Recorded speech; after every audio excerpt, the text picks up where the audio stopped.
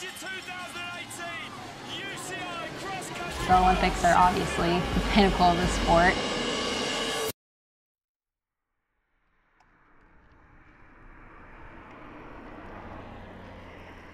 The 2020 Summer Olympics, now the latest major sports cancellation caused by the global COVID-19 pandemic. So let's take a look at these officials in the International Olympic Committee announced today the games would be postponed. Some 11,000 athletes from more than 200 countries were expected to compete in the Summer Games, but the global pandemic...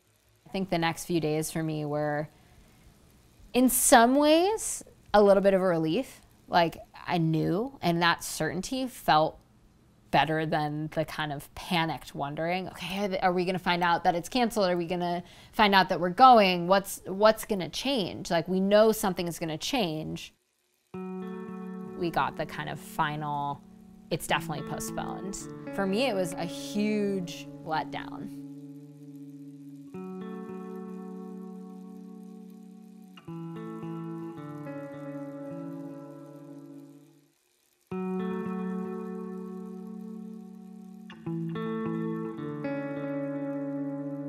I think we kind of create these worlds in our head where certain things are, you know, definite. This period of time has been a real realization for me and so many others that the future is pretty uncertain. And I think when we start to acknowledge that as people, that things are uncertain, we can really focus on and enjoy the present a bit more and recognize that, you know, a lot of the value is in the process of pursuing the goal.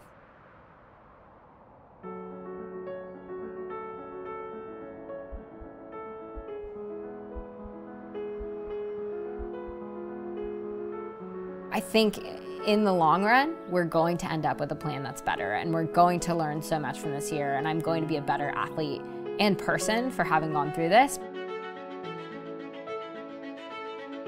I think for me, this is an opportunity to recommit to the Olympic dream and recommit to that journey, whatever it may bring. But I think my goal all along has been to make it to the start line knowing I've done everything I can to prepare.